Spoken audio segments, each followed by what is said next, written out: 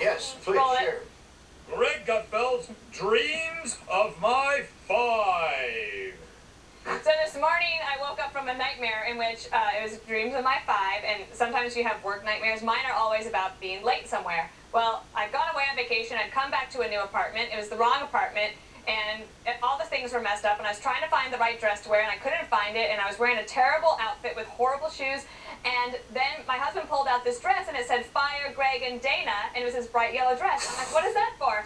And he said, it's because they said that you and Greg kicked these people off of their properties so that we could build our apartment. I'm like, no, we didn't do that. But there was this big yellow dress, and my husband was mad at me and wouldn't speak to me. Then I couldn't find the makeup room, and it went on, and then I woke up and I realized I couldn't breathe. So what was the dream? You know, you ended this show the way you began.